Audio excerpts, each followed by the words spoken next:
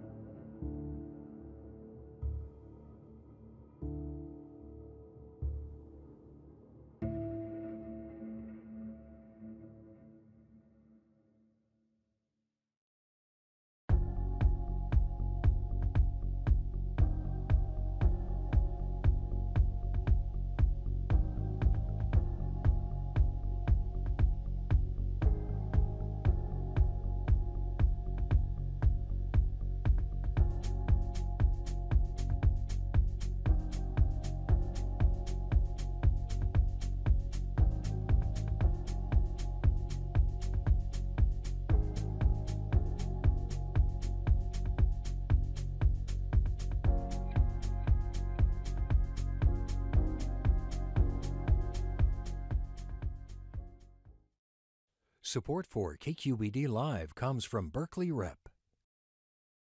Support for KQED comes from the Asian Art Museum. Visitors can step into an experience like no other at TeamLab Continuity and become part of a wondrous ecosystem of lush natural imagery that dynamically evolves around them.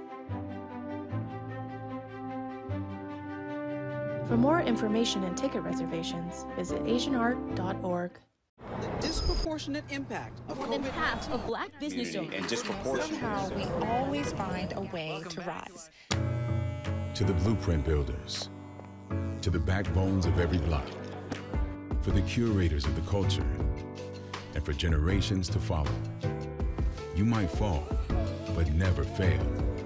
Keep rising, keep rising, keep rising. Apply for business, marketing, and tech makeovers on us. So glad I'm flying out of Oakland today. Let's count the reasons why. For one, flying locally reduces my carbon footprint. Plus, my airport supports over 17,000 jobs in the East Bay. And it makes sense. The more I fly from OAK, the more flights airlines will add out of OAK. All good. No matter where you live in the Bay Area, there are many great reasons to pick OAK and fly the East Bay way. What you do with that extra hour is up to you.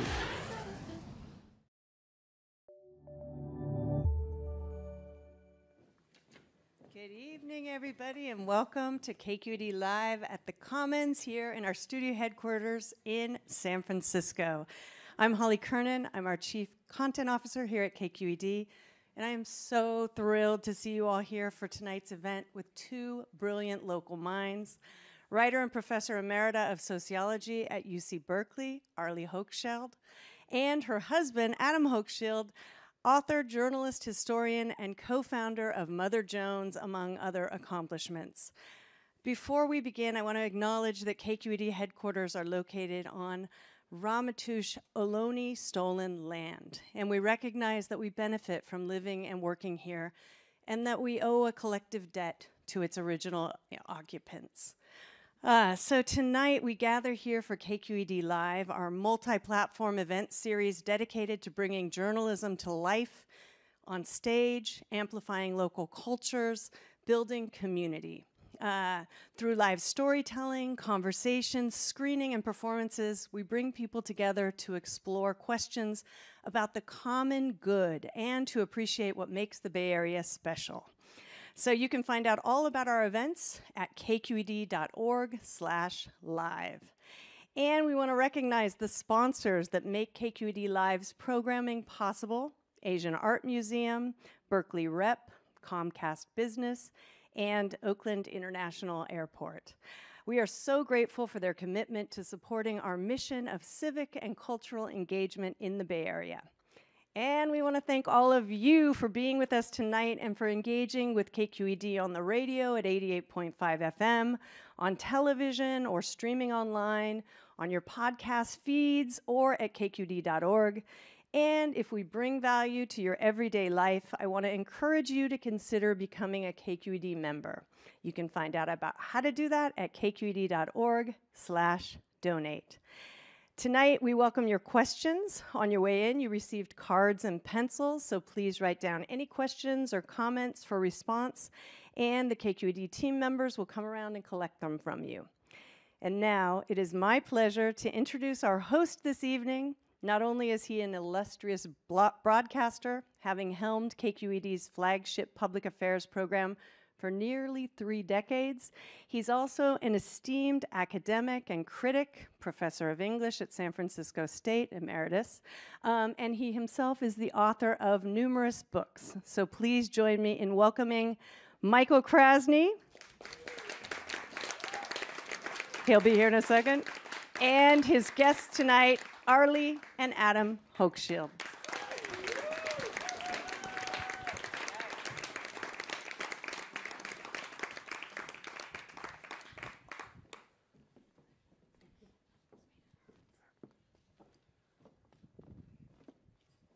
Well, welcome. Let me first of all thank Holly, and just a quick footnote, but an important one. Holly Kernan is now our content, that is KQED's content head, and she was at one time a producer of Forum, going way back. And Michael Issa came to me at one point and said, you knew Holly, you worked with her, and she's applying for an executive position, and she's in the final running. What are your thoughts? And I said, my thoughts are very simple. It would be a terrible mistake if you didn't hire her. And if you do hire her, you will always be grateful for me saying that you should hire her. And on that note, let me say how grateful I am to be here, for all of you who are here tonight, despite the fact that we still have a pandemic. And hope no variants will continue to rise. And it's a pleasure to be with Arlie and Adam, whom I've known for a number of years. And in fact, Adam and I go back to his first book in 1986, which was a memoir about his relationship with his father in South Africa. It was a very eloquent and moving memoir. But both of them are really outstanding in so many ways. I mean, they're gifted writers, they're hardworking writers, and they're probably, as I've said, and I don't necessarily, many of you know this, have a tropism toward hyperbole, but I've said that they're two of our best nonfiction writers, and I mean that in all sincerity. They've given us so much, and I'm grateful for all the education they provided for me. There's an old joke that used to come to my mind that Adam wrote about and exposed fascists, and Arlie interviewed a lot of them, but we'll talk about all that, and we'll talk about more in the course of this evening. Arlie, of course, is also famous for not only a book about, and I'm using the word fascist advisedly here and jokingly, but talking to blue-collar workers who were very, shall we say, angry at the left and at the Democratic Party and very much on the Trump bandwagon. And she really wanted to understand and empathize with who they were and how they came to be ideologically where they were. She's also written some very important work on women and work, and is known for particularly a book called The Second Shift, but she's written many other books and published many articles in addition to that. Adam has a really amazing track record, like Arlie, in terms of publications. Many of you know him from King Leopold's Ghost, which is probably the best book that's ever been written on the Congo in modern times. But he's also written about the Spanish Civil War, and he's written about World War I, and he just published a book recently about a couple that many people don't know about, a Jewish woman who married I suppose we could describe as a very WASP patrician, wealthy man, and she was a woman who was very impoverished. It's a book that I think really needs to be read more. It kind of, we'll talk about it a bit too, went kind of under the radar during the pandemic. But there's lots I want to talk with them about this evening, particularly with their work and with the fact that, you know, they've been a married couple for over half a century and have built a life together, and how do they work together and what drives them, and we'll get into all that and more. But we decided that we wanted to begin by talking about Ukraine, because Ukraine is very much on all of our minds, and the reality now that we are well aware of, all too well aware of, is a grim one. Adam also wrote a book about Russia and I think understands Stalin perhaps more than most. I was telling them earlier that Fiona Hill has an interview in the new issue of Politico where she talks about Putin, and she knows Putin, and she's really a very eminent historian. She says Putin is perfectly capable of using nuclear weapons.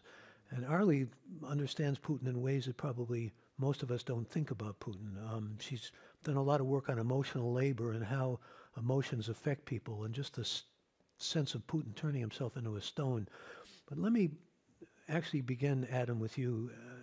Get your assessment, particularly because I am thinking a lot about Stalin, except it's Stalin with nukes, maybe, yeah. Or thinking about someone who wants to be a czar, and all of that kind of armchair psychoanalysis that we do of Putin. Nevertheless, what do we do about this? I mean, you know, it's like the Blitzkrieg, or it's like Sudetenland. It's, you know, history all over again, but with nuclear weapons looming. I don't have the solution, unfortunately, for what we do. I think all of us, you know, are reading and seeing and listening to the news from Ukraine, and our hearts go out to those people. Their resistance has been amazing, has been extraordinary. Putin seems determined to conquer the country, and I fear he's not going to stop. He's someone who has always thought in terms of expanding the footprint of the diminished Russia that came out of the fragmentation of the Soviet Union. It's backed up by theory. His favorite intellectual is a man named Ivan Ilyin, who was an out-and-out fascist, an admirer of Mussolini and Franco, who preaches the virtue of the strong man deciding things for the country. And that's how Putin thinks. But as you say, he's a czar, and he's a czar with nukes. Exactly how you handle that, I don't know, but I think the Ukrainians have surprised everybody by their enormous and creative resistance. One has to hope that this is going to create a big backlash in Russia. There are certainly signs of some of that happening, but I fear that it's not going to happen fast enough. We had such hope for Russia when we were living there 30 years ago. Yeah. We lived there for 6 months, but it's gone such a different and nastier direction since then. Yeah, you have to lament and wonder what happened to Perestroika and what happened to Glasnost.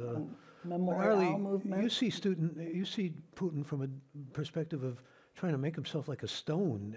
Talk about that. I mean, just the emotional nature of what he has had to do to himself. You always have that picture of him at a table with all of his advisors way down at the other end. Huge table. Yeah. Well, I'm no expert in Putin, and it's just conversational.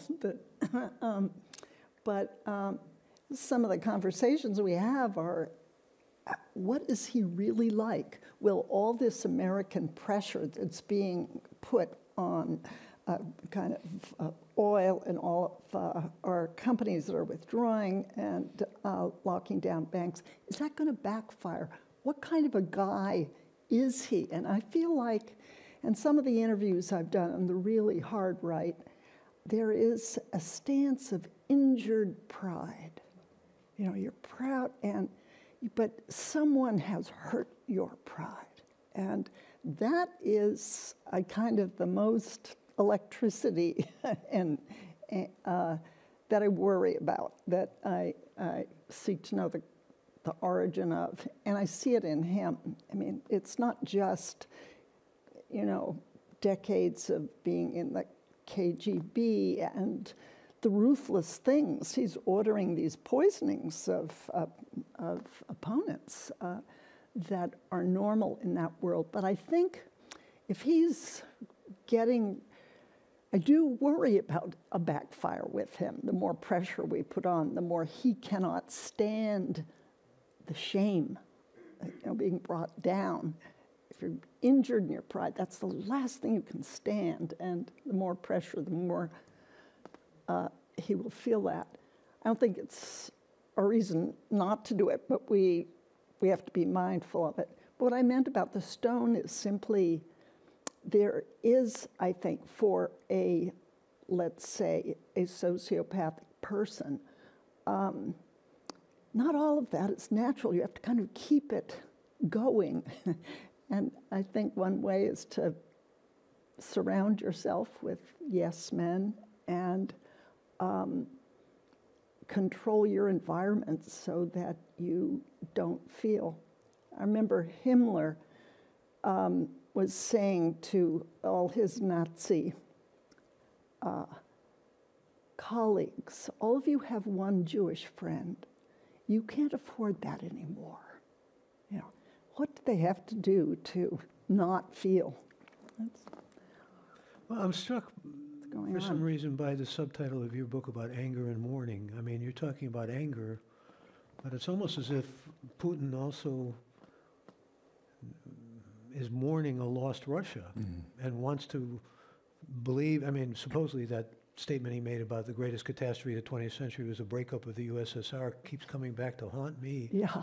Thinking, is he trying to move from here, as Zelensky says, onto Latvia, onto Estonia, onto Lithuania, onto Poland and Romania and so forth, and the Baltics? And the answer seems to be maybe unequivocally yes.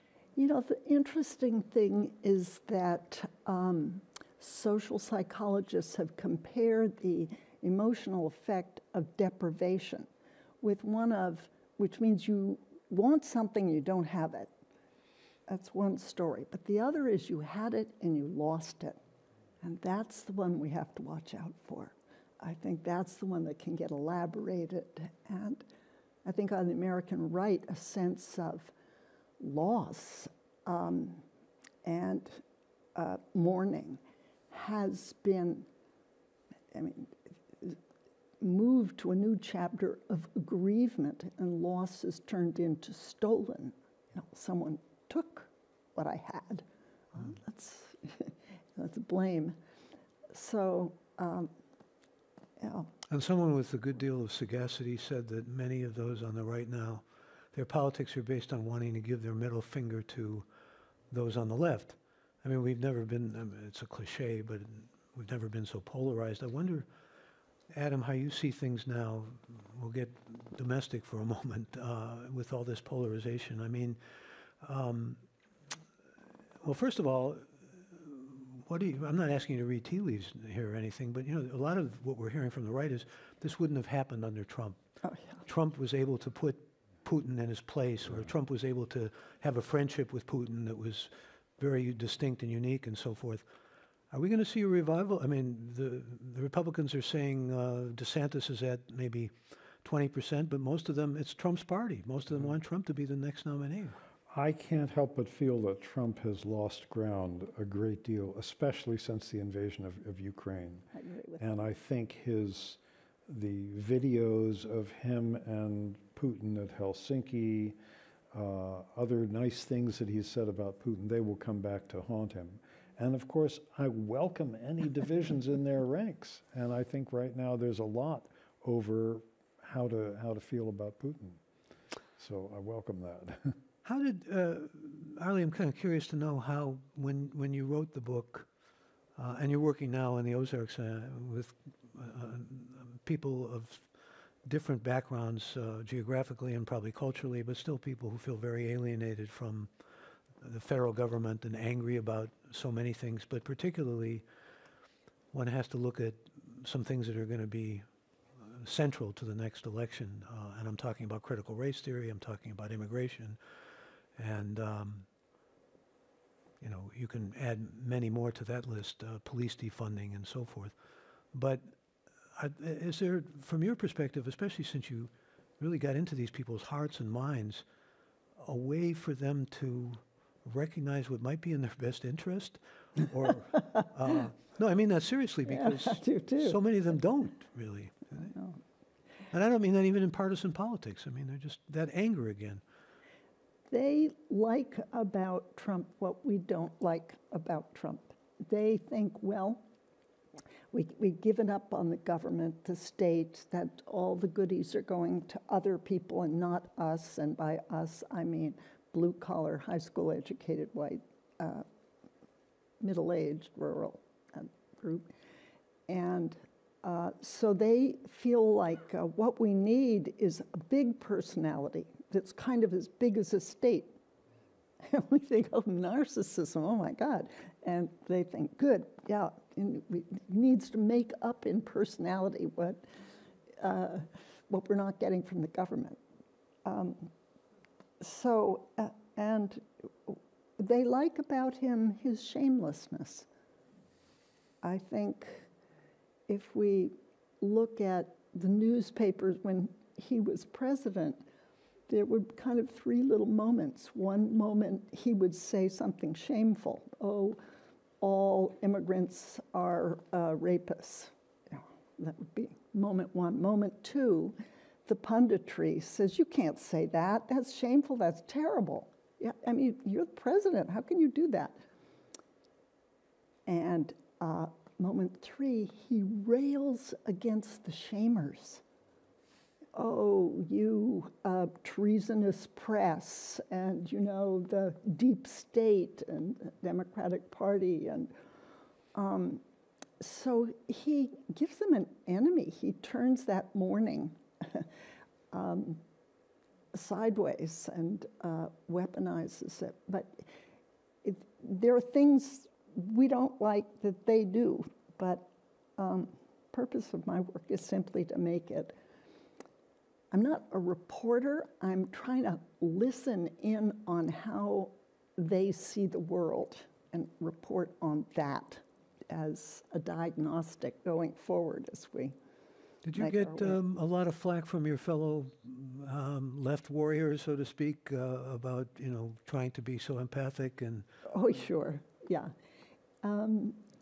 it's I had a funny experience, actually, after the book came out. I was invited to give a talk at Louisiana State University Honors College, and I thought, oh boy, I've really said some tough things about this oil state that's Louisiana, and how it is its own worst enemy. And so I prepared my talk really carefully. I was nervous. Well, I got there and they said, they loved it. They said, look, you're not telling us anything new. We have to roll up our sleeves. And they liked it. But then then I was also invited to give a talk at Pomona College. It's a wonderful college on the West Coast, very liberal. And I thought, I don't have to prepare anything. This is speaking to the choir, no problem. Well, no. They thought, you want us to talk to those racists, those hillbillies, those rednecks?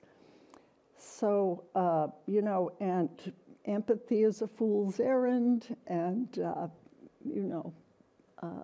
sign of weakness. So I got that whole rap there. And then I backed up and thought, well, what's going on? Why is this sort of the boundary of this moral bubble getting tighter? And why are people, the politics is a matter of kind of blaming and shaming within a bubble. And there's a kind of a fear and a downward mobility that I think a lot of kids in academia feel. So they're feeling a kind of like strangers in their own land, too. Yeah. Well, how do you assess, Adam, as someone who has long been committed to the left? Co-founder of Mother Jones, you've got that pedigree, and I know you're proud of it. Where's the left headed in all this? Or what's your hopes for the left? And maybe say something about the woke movement, because a lot of the left is now seen in those terms. Mm-hmm. Well, I do see a lot of positive things on the, in terms of progressive politics. I'm delighted, for example, by how much climate is part of Biden's agenda. Yeah. This is something we haven't seen before. This is something that the left has been pushing for hard for years. We should all be for it. It shouldn't be a left-right issue. This world is going to fry if we don't do something about it. That's on the table in a big way in American politics nationally, in a way that it wasn't before. I think, medical care for all is on the table, even though we haven't achieved it yet, in a way that it wasn't before. And I think those of us on the progressive side of things should take credit for those things. You're right to worry about wokeism. There is an awful lot of excesses of political correctness here and there. Every university campus in the country, every progressive institution, every environmental organization has gone through some sort of upheaval in the last year or two. And I understand it this way, I think. I think actually the person who expressed this best was our friend Todd Gitlin, who sadly died several weeks ago, who said in something he wrote 20, 25 years ago, said, the right is systematically taking over city councils and school boards. What is the left taking over? The English department. And I think what happens is here we are in a country right now where a lot of people on college campuses, which is where I'm seeing it most, feel enormously frustrated. The pandemic is hugely frustrating. Job prospects for young people, even graduating from colleges, even graduating from prestigious colleges, are not as secure as they used to be. There's a high level of frustration. And then the political situation, you know, George Floyd is murdered on video for the whole world to see, and very few changes in police departments have been made since then. Trump is almost reelected and is still sort of his shadow is hovering over us. There's a high level of frustration. People take it out on whatever is the nearest target, which, you know, if you're on a college campus, it's that college. And I see this happening again and again, and I want to direct people's energy outward, which is a hard thing to do because it means reaching across that political divide that Arlie chronicled so well in Strangers in Their Own Land, learning how to talk to people who have a very different take on the world than you do. It's so much easier to talk to people who have the same general take on the world that you do and whom you can whip up into feeling that your English department or whatever, you know, the particular institution you're in isn't being politically correct enough. Reaching across those lines, learning how to put the ideals we have into words and metaphors that appeal to a wide range of people is much harder to do. If we could only channel, find ways, you know, to sublimate a lot of what you've just described. I always used to hold out the ideal or the possibility of good citizenship and really at least disseminating the idea in a really pervasive way of the importance of good citizenship. I mean, Ukraine has become an example of that in so many ways for us, a sterling example. Let's talk about the work you do. I mean, you've both made such extraordinary contributions to the world of journalism. Arlie is one of really the nation's leading sociologists. Adam, as both a journalist and a historian, has few equals. And you've had this marriage. I don't know how much you edit each other or how much you even approach working collaboratively. But let's, I've always been fascinated with how that works. So maybe I could ask each of you and Seriatim to talk about how it works. And Arlie, it obviously does work, doesn't it? Oh, yeah. Oh, yeah. I mean, I really lucked out early in life. Can I be presumptuous enough to say so did he? To find Adam and to click in so many different ways, so seamlessly. It's just something we're both grateful for. And I don't know, our conversation daily is about each other's work that day on that chapter. It's like we kind of alternate, and I think we read each other's stuff. I think you read Strangers 4.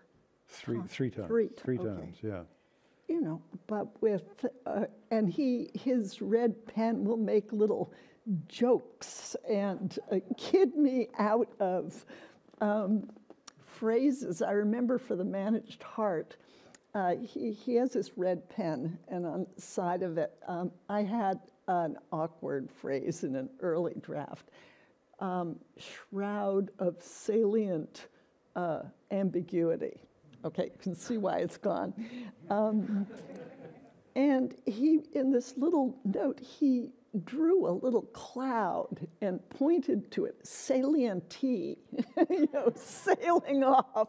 You know. And somehow, the laugh and the love you're left with, but this phrase is gone.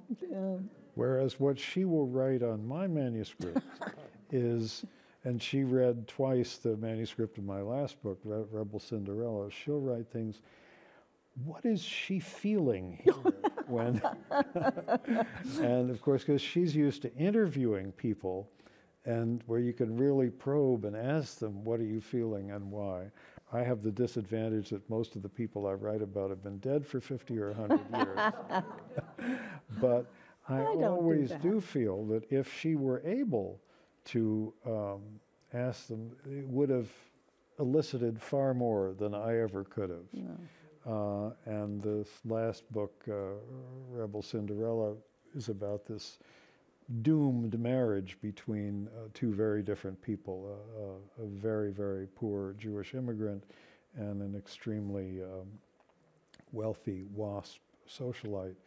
And I think in the acknowledgments I said that if Arlie could have counseled them, they would still be married instead of having a very stormy divorce. Well, I have to tell you... I thought you were a little hard on Graham, actually, Yeah. as I recall. As a sidebar, that my wife edits a lot of my work, and sometimes the red pen reminds me of blood. And I used to tell my students when I taught English composition that I had used a red pen, but then I decided to go to a green pen because green is the color of, stop, green is go, and green is money, and green is environmental, and all that. Think about a green pen, maybe. Okay. But where do ideas come from? Like, what got you interested in your last book, In Rose Pastors? Well, they come from different things for me. In the case of Rebel Cinderella, it was a photograph. I had been doing some work in the Hoover archives at Stanford when I was writing the book on Russia, and I came across a photograph of the American delegates to a meeting in 1922 of the Communist International in Moscow. Here were the American delegates. And here was this woman named Rose Pastor Stokes, very striking-looking woman with a very Jewish face and this extremely WASP last name. And I knew the Stokes family was very prominent in New York society, tied to the Phelps Dodge mining fortune and to various other business enterprises. I wondered, could she be related to that family? I was so struck by this that I actually made a photocopy of the photograph, put it aside. Then I got distracted writing a couple of other books. And then when I was searching around for a topic 5 or 6 years ago, I saw a mention of this name, which was the first time I'd thought about it in years, in a history book about the early 20th century. And I thought, who was that person? And then I discovered this extraordinary story.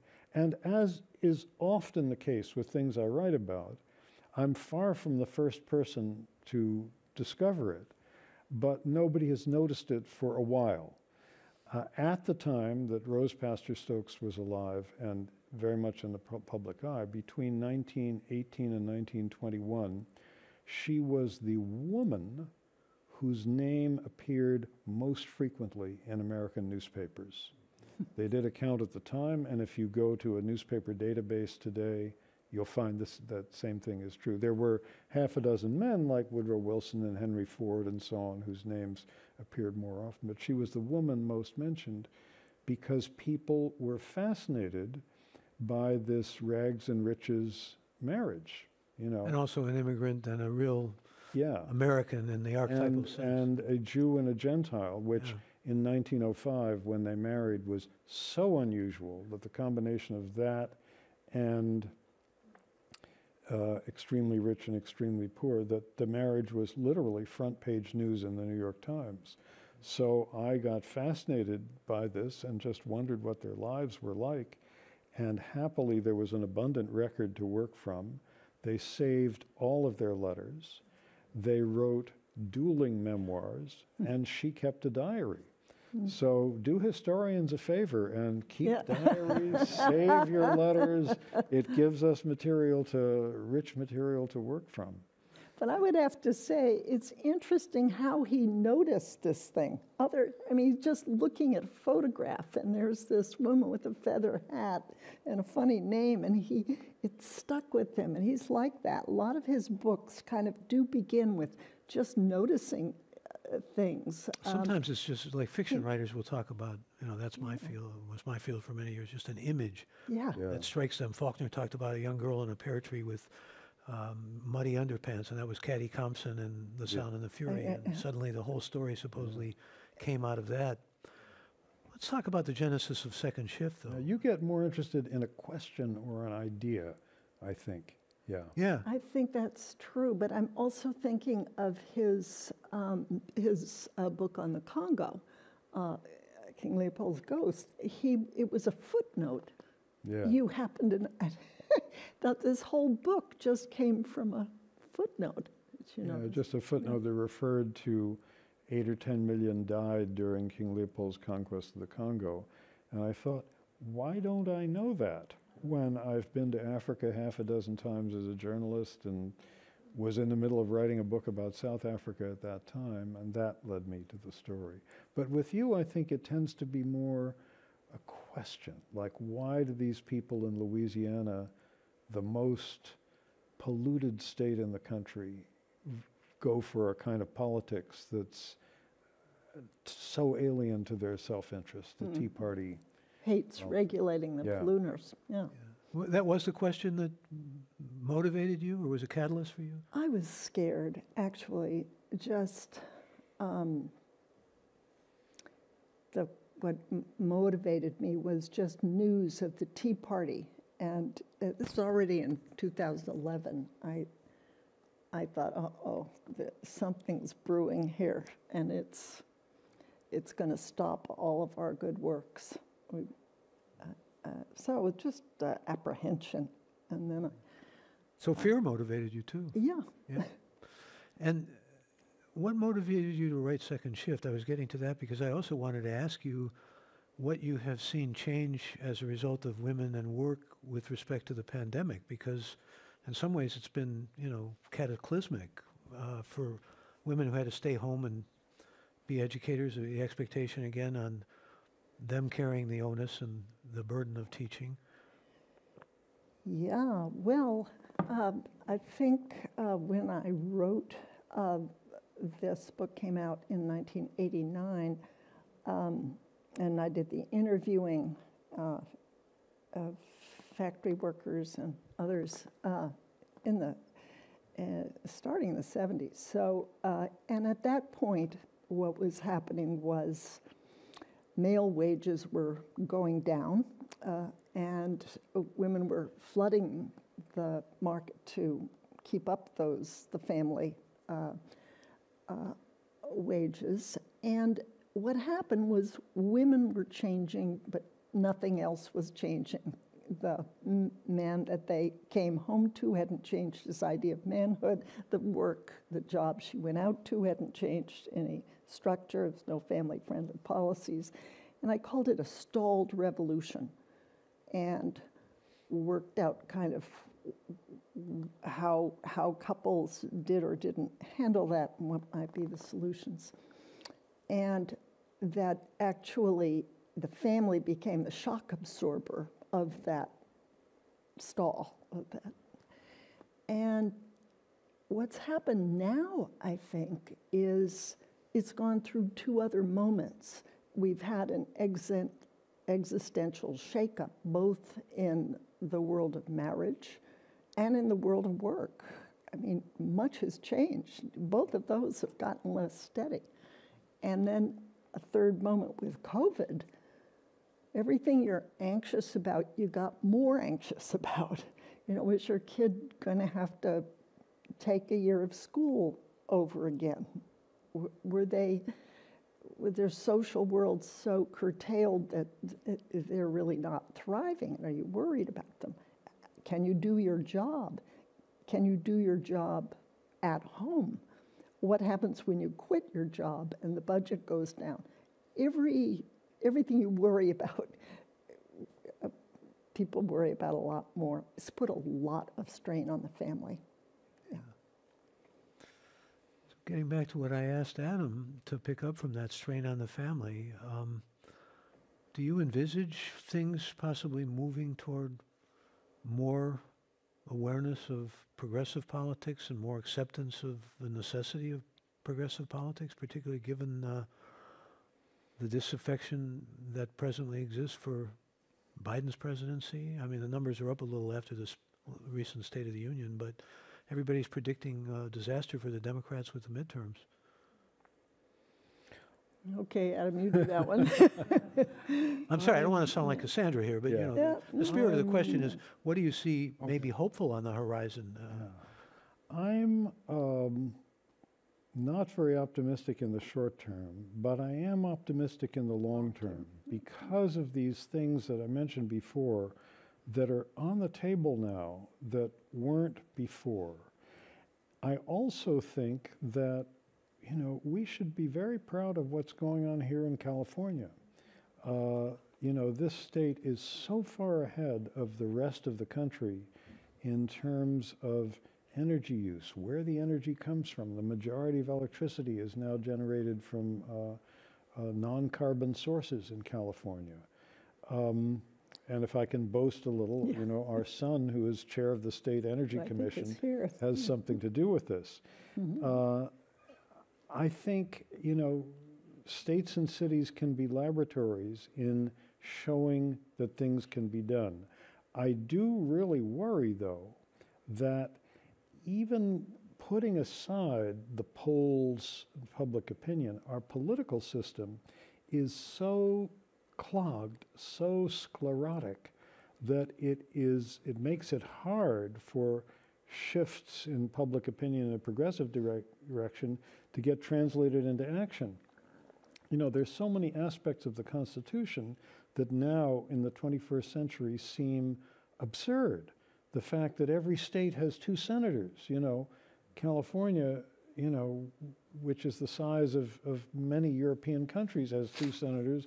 Wyoming, which has less than 1 million people, has 2 senators. There's such a bias built in to how the Senate is constituted.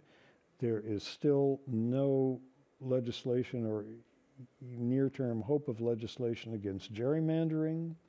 All of this, of course, also affects how the electoral votes are counted. The very fact of the electoral vote system is an absurdity.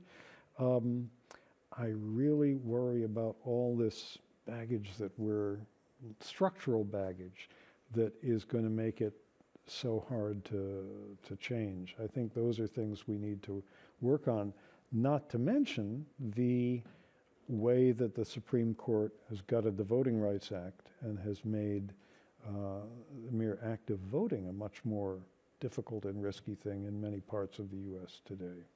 Arlie? What I would add to what Adam is saying is that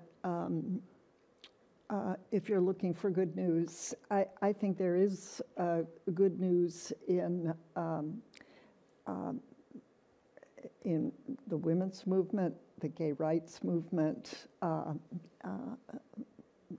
Black Power, Black Lives Matter. Those were things that, if you go back years, we really have made a lot of progress on. What we need to do and haven't done, I think, is to make cross-class alliances. I think social class gets lost both on the left with various movements. We chop up people differently without looking at class. And the right, it forgets class because it's only focused on individual effort, individualism, and never mind class. So, and I think labor unions used to be what connected a lot of blue-collar workers to the Democratic Party, and that's down to 9% in the private sector. So we need new structures that illuminate those connections. A lot of get the Democrats people back who that way. feel that the way is through unionization to do what you're suggesting, or somehow bringing classes. There's a lot of alienation between classes now, and we always come back to the central question of how things are moving, and they're moving in a kind of tide where the Democrats are often seen as the elitist party now, and the Republican Party is seen as the party of the common man and woman, That's the proletariat, and you know, it's just the antithesis of what for so many years had been ingrained in American politics.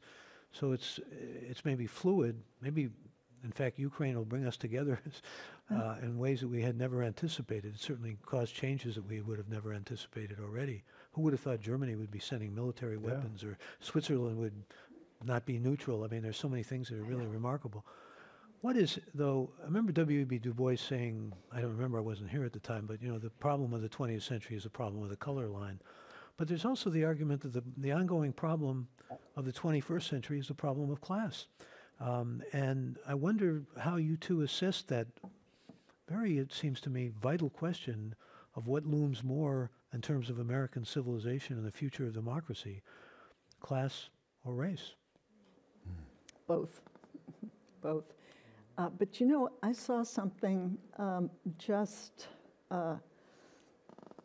yesterday. I think I'm following a Facebook page of a very right-wing group in Appalachia, and that sent people to Washington on January 6th and so on. And I'm reading through it, and I noticed that someone has posted a quote from Eugene Debs. Oh, you told me about that. Yeah. Remember that? Yeah. Saying... People may not know Debs was a socialist leader back in the day, way back when. Yeah, so here's this right-wing Trumpist group with its Facebook page, and on it is a quote from Eugene Debs. And actually I thought, well, this is good. And what it was a quote saying, look, the working man doesn't declare these wars. It's the working man who's fighting them and dying and giving his blood to these. So let's think about class. And there were a lot of answers to this. So I thought there is a way of getting reconnected if we're focusing on what are class issues and bringing race into it. I just discovered the origin of the word redneck. I had always thought, you're working in the fields, and so you have a redneck. No. I've read it in a book and also heard it from some of my interviews that are now in Appalachia. And the origin was, there was in 1921 a big battle waged between a coal company and its workers. And the workers were black and white together. And if you were on the Union side, you wore a red kerchief, and blacks and whites wore them. So you were fighting with the Union. The issues were pay, and that you didn't have to be paid in script, so that you paid the objects you bought, the food were company provided, so it was making a profit on you. Many other issues too, but it was a black and white together. So what a paradox that redneck is now used by snobby elitists to talk about working class people. Yeah, it is paradoxical. Where does labor in all this, Adam? Wow. Well, I think certainly what's happened in the world of work and the way work is organized these days makes it much harder to organize labor unions in the way that happened 50 or 100 years ago. Work is atomized. A lot of people are working from home. Work is increasingly mechanized. Workers are being replaced by machines. I actually would recommend a very good new book, which I just read and have just reviewed, American Made by Faraz Stockman, who is a reporter for the New York Times, who is black, but as she was interviewing workers in an Indianapolis ball bearing factory that closed, she began to realize that the story was really more about class than about race. This was a factory that closed a few years ago, moved its operations to Mexico because the company discovered that workers could be paid 1/16 as much in Mexico as they were being paid in the United States, and still use the same machinery to make the ball bearings. In circumstances like that, traditional labor organizing becomes very difficult. I'm heartened when we see signs of it taking place in the service industry, like Starbucks and attempts to organize it at Amazon. The companies are resisting all out. They resist now by hiring union avoidance consultants who are very savvy in social media and so on. This is much more genteel than used to happen 100 years ago in a period I've just finished writing about, where you brought in armies of thugs. The Pinkerton detectives and the Union Busters. Yeah. Indeed. So it's tough for labor to organize these days, but I do think new ways have to be found, and I'm encouraged that it's happening in these places where we thought it wouldn't happen. Aren't you working on something now in 1917 and 1921 and seeing a lot of analogies to, Trumpism and anti-immigration and censorship? And Yeah, this is a book that will be published in October with a title that Arlie gave me, American Midnight. She's much better at thinking of titles than I am. And it's about the United States in exactly those years, 1917 to 21. Normally, when you read an American history book in high school, there's a chapter on the First World War, the doughboys in those forest ranger hats go over to Europe, fight bravely, win the war, come home, ticker tape parades, and you turn the page, and the next chapter is the 1920s, Prohibition, speakeasies, Al Capone, all of that. Clappers. I'm interested in these years in between, which were very, very brutal ones. More people killed in racial violence between 1917 and 1921 than at any time since the end of slavery. I think 1917 was called the Red Summer because 1919 was the Red Summer, but the first 1919 was the Red Summer, but the first outbreak was in 1917 in East St. Louis, Illinois, and then 1921 was the Tulsa massacre in Tulsa, Oklahoma, where possibly as many as 300 black people were killed. There was also tremendous violence, hostility to immigrants, very Trump-like language blasting immigrants and refugees, which culminated in the 1924 immigration bill that basically slammed the country's door on new arrivals for the next 40 years. There was press censorship on a huge scale, supposedly due to the First World War, but it continued for 2.5 years after the war ended. More than 75 newspapers and magazines were shut down completely because of publishing critical things about the government. During this time also, more than 1,000 Americans were sent to prison for a year or more, and a much larger number for shorter periods of time, solely because of things they had written or said.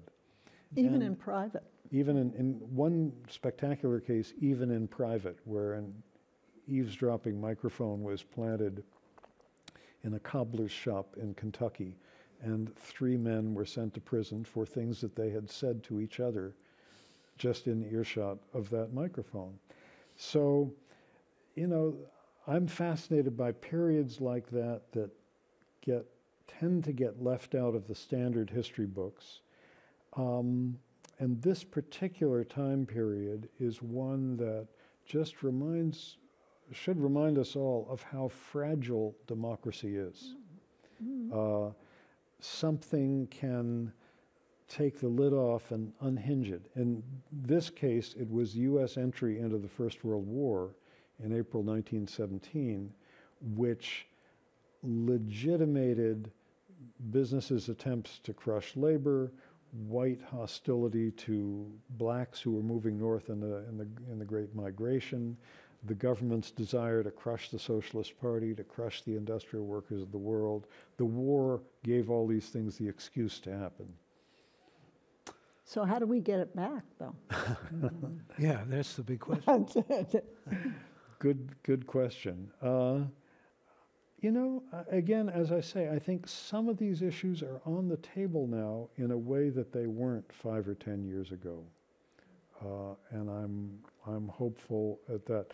The New York Times Magazine yesterday did a full-length profile of, I hope I'm pronouncing her name rightly, Rashida Tlaib, the Muslim congresswoman who's the only Palestinian American in Congress.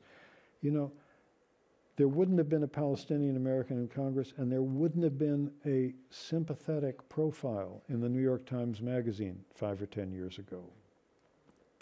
Well, since you mentioned Tlaib, let me get back to asking you about your thoughts on the woke movement. Sometimes it reminds me in its excesses of what we went through, the three of us in the 60s. I mean, I remember people walking with Mao's Red Book and all of those kinds of things, and, you know, it leavened off, and there's some of the excesses that we're seeing in the woke movement. There's the hope that keeps being repeated that it may leaven off in a similar way. Do you see that? I don't quite get hope being... That'll be a leavening, that there will be, and what we see as extreme now perhaps will diminish and go through... I certainly hope it's the extremities or the extreme parts of it are going to diminish. But I do think things are on the table now that weren't. There are now a number of Democratic members of Congress who are willing to be critical of Israel. This was something that wasn't the case 10, 15 years ago. So I think that I do see some progress. I mourn the excesses when I see them, and you see them all the time, but I nonetheless feel that, you know, the fact that somebody like Bernie Sanders could attract the attention he did and, you know, come in second in the Democratic primary and talking about Medicare for all and so on, that's a huge step forward for this country. Aren't there still the big battles, though, over voting rights? I mean, particularly when we're talking about the future of democracy and this fragile democracy. I'm very worried about these battles over voting rights, and we're not out of the woods on that by a long shot. And this is something that matters a lot to us and always have. We were both civil rights workers in Mississippi in 1964. You were, and also we should mention they met at a Quaker camp, Quaker work camp in Spanish Harlem, and obviously he was attracted to older women because Arlie was, what, about 4 years your senior? No. Still is. Three. Yeah. Are you still? I'm not sure. Yeah. You were 17, I think. I was. Yeah. Yeah. Can you talk about that? I mean, what drew you to each other? I had a different boyfriend at that point, but that didn't last very long. Yeah. Yeah, a boyfriend who later became a monk, actually. Yeah. Literally. That's not a cause and effect. Yeah, no.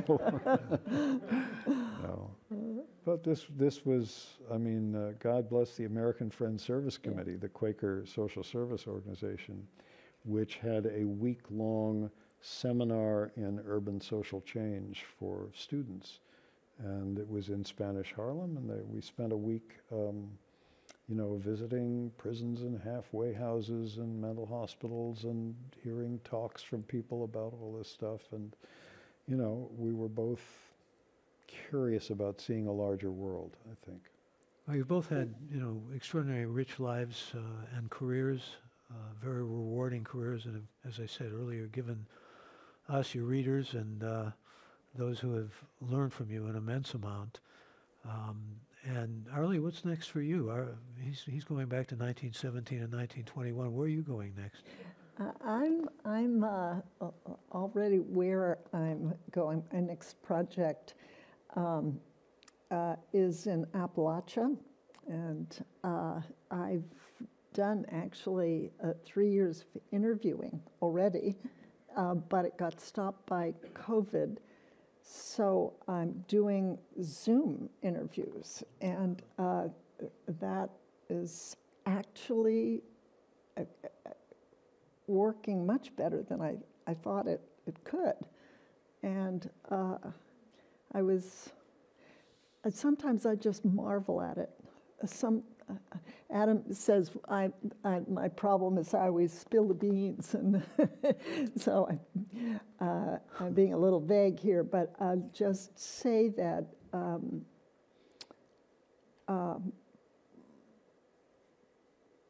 I am trying to make that an empathy wall. I'm trying to look at how working class whites, rural whites, do or don't make an empathy bridge to blacks and immigrants. And that's... I hear all these Kentucky voices coming out of her study all day long on these Zoom calls. But I remember, I think Adam was telling me about you're talking to people who, in some instances, live in these areas where there are no immigrants and there are no blacks, and yet they are afraid that the blacks and immigrants are going to take their jobs and uproot them and everything. I mean... That's right. And actually, their lives are very similar to those of inner city blacks in many ways. In poverty. Poverty, family structure, being in prison, drugs. So there's a class story there. And when they have to leave, because coal jobs are out, and they're like the immigrants, you know, and they're derided and have a hard time.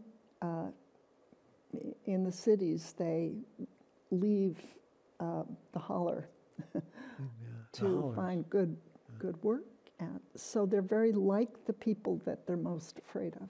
I marvel, though, at how you build empathy, but even beyond that, trust, because you do. I mean, let's look at you as somebody from the Bay Area. They have all these associations with that initially. I mean, those are your roots now. And Berkeley, Professor Emerita, Emeritum from Berkeley, all those kinds of things type you and class you in their minds. So how do you break through that? How do you get through those kind of barriers? You know, it's not as hard as you'd think. It's not that hard if what you're offering a person is your interest, and that's really the deal. You're not pretending to be anybody else. You are from the other world, but and if they get that, it's not that hard, actually. I'll usually begin with something a little, I don't know, break the icy. Like, I have this name, Hochschild. You know, well, how do you spell this? How many consonants are there in Hochschild? And people will stumble over the name. And I'll say, yeah, when I first met my husband, I thought, what a sweetheart. Man, what a hell of a last name. I'm a terrible speller. I don't know how it's going to work out. So I'll say something like that, and then What's humor? Take it from there. Yeah, humor. It's levity.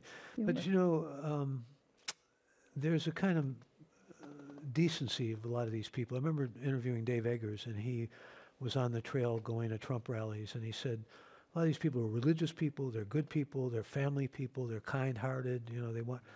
And there's a disconnect. He said, you know, we talk about immigrants in cages, children and so forth, they don't make the connection. I mean, is that what you found? Yeah, of course, yeah. Yeah. Yeah. And they're empathy. strong faith in their lives and so forth. And they want to do good, many of them, because they're believers. You know, there was a very hardcore right person, I think she chapter 6 in Strangers in Their Own Land, and very Tea Party, very pro-Trump. And I put it to her, I said, you know, she's very big in the church, and when I got into her car, I could hear the rattle of some walnuts that she was bringing as a gift, and her trunk had plastic cups because there would be a fundraiser for our boys in Afghanistan. A lot of social doing like that. And I said to her over lunch one time, you know, you have just as much empathy as I do, but we've got very different empathy maps. And I don't see blacks on your map. And she said, she's Pentecostal. And she said, oh, no, that's wrong. Didn't you see in our church there was a picture of photos on the corkboard of little black children in our Pentecostal mission in Africa? And I said, yes, but isn't that because you want them to be Pentecostal? And you know what she said? You got me there.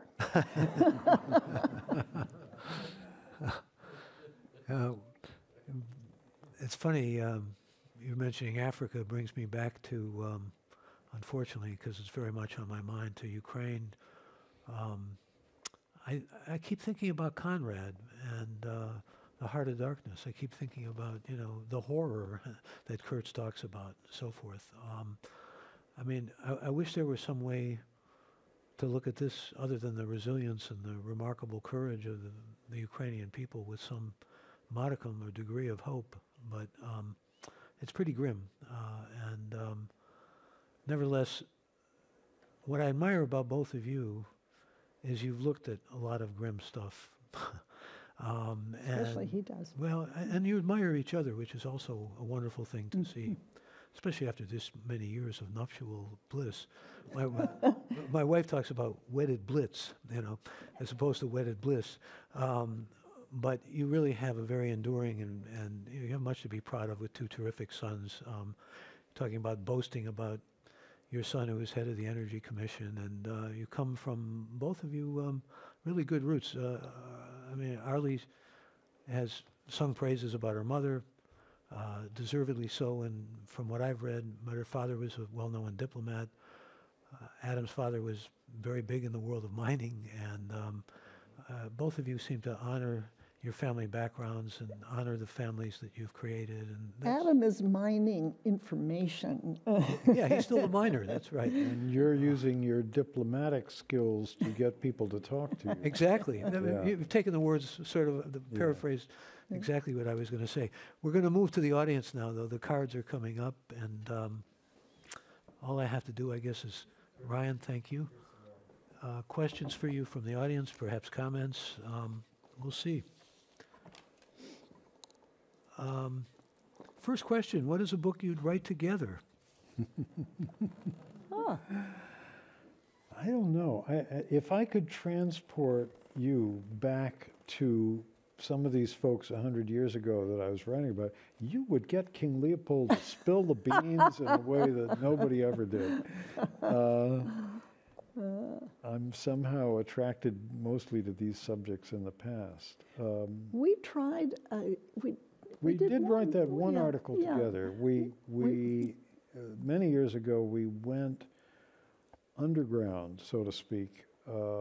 This was in the late 1960s, to Orange County, which was then the sort of headquarters of the right wing in the U.S., which it is no longer, because it's been taken over by that was the big break when they so many immigrants have moved in, and Arlie worked in a John Birch Society bookstore, and I went from house to house as a Fuller Brushman, and we put all this together in an article that we wrote. We stayed at the King Kauai Garden Apartment. Yeah. That's the only thing we've actually written together. Yeah. Oh, maybe something down the line, who knows? Maybe something. Have either of you had writing projects that didn't go as you wanted or expected? What, if anything, would you change about your published work?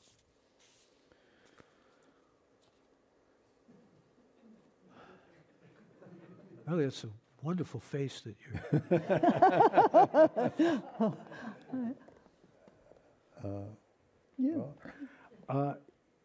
writing my problem as a writer is not writer's block, it's subject matter block. It's getting the right subject matter to cohere for me.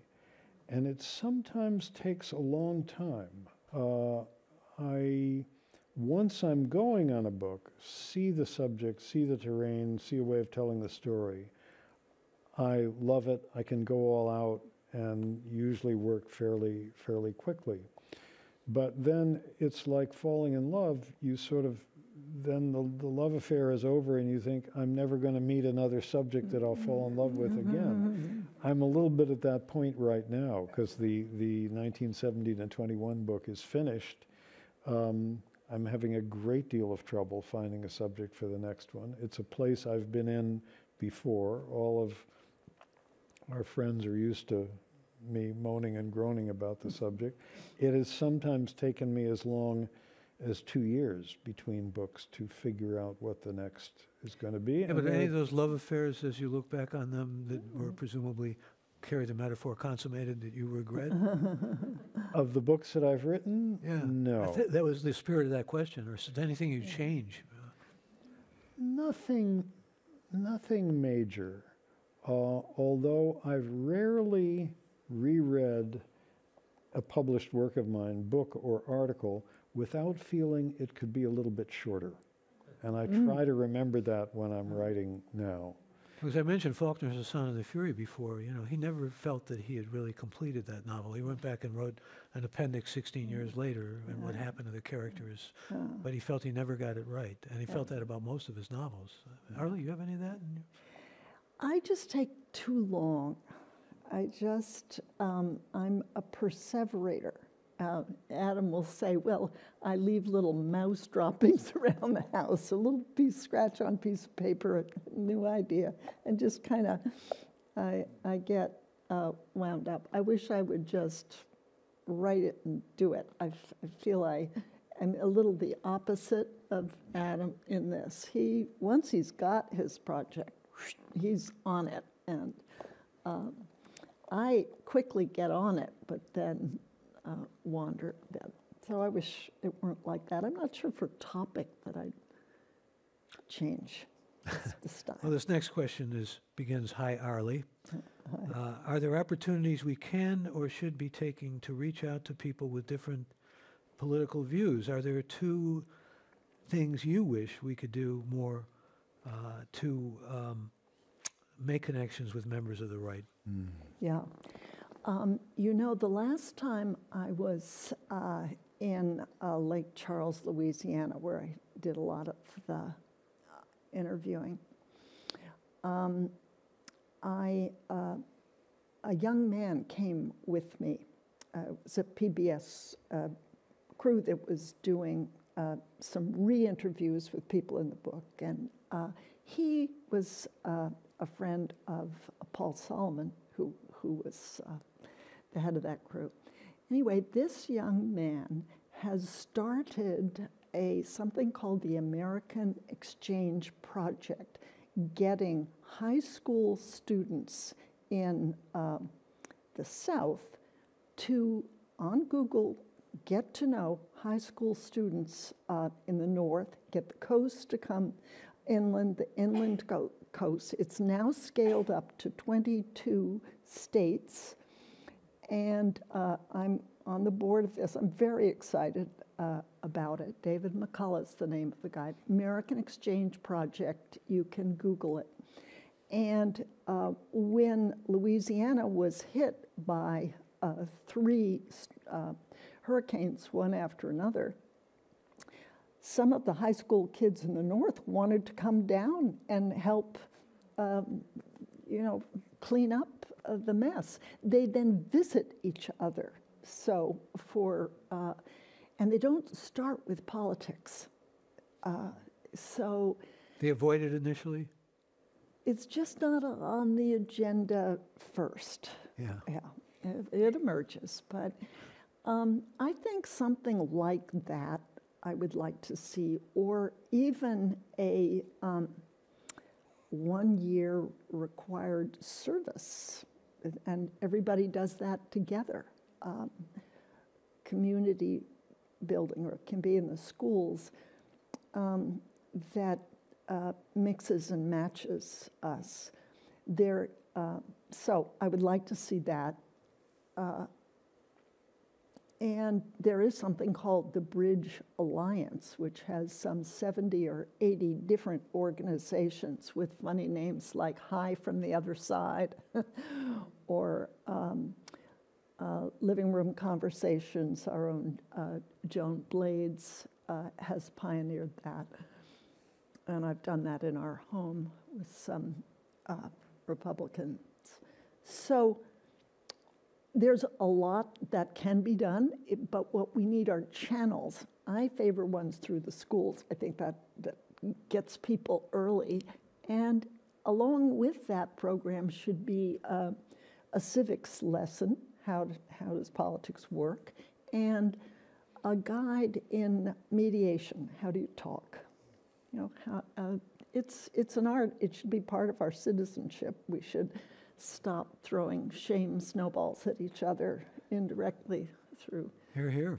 And find some real people on the other side who are also worried about this problem.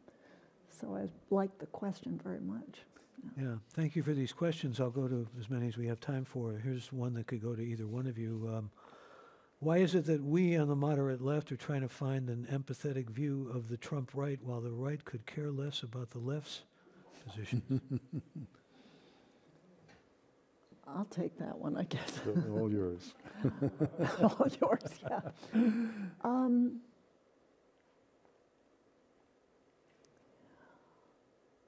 It's true there is less outreach, but the answer is it's in our interest.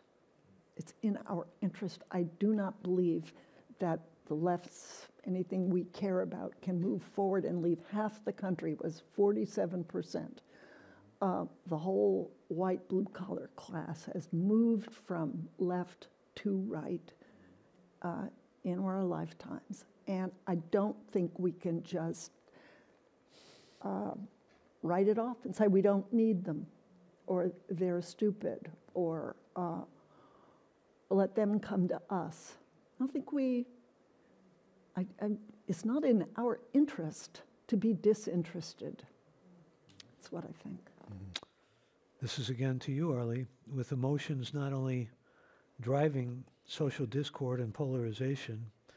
Do you have any recommendations for reform, specifically in education or institutional culture, to improve public management of feelings? That a little bit overlaps with the previous question. Yes, I would say the American exchange project is one kind of answer I'd like to scale up. But there is, I think, a kind of a loss of an idea of what it is to be a citizen. Does it call for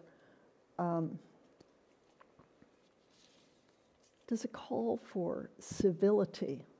I think actually we need to build that civil floor before we can begin the tough negotiating on real issues. I mean, that floor is very precious. It's part of... How do you build civility, though? I mean, this is something I've wrestled with a lot.